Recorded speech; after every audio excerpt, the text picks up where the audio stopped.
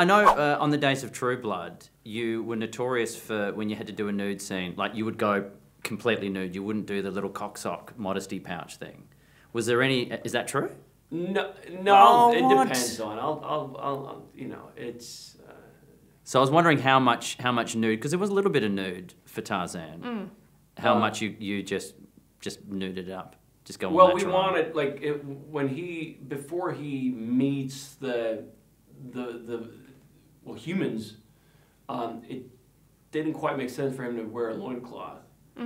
So we wanted, when he's like the flashback stuff, you know, all that kind of, the backstory is told in flashbacks, him as a kid and growing up. We wanted to shoot that in the nude because it'd be like he grew up with apes. It wouldn't make sense for him to be like, excuse me guys, I'm going to wear this little sarong. When you say we, you mean the crew as well, like everybody on set? No, like he wouldn't say that to his gorilla friends. So it just didn't make sense.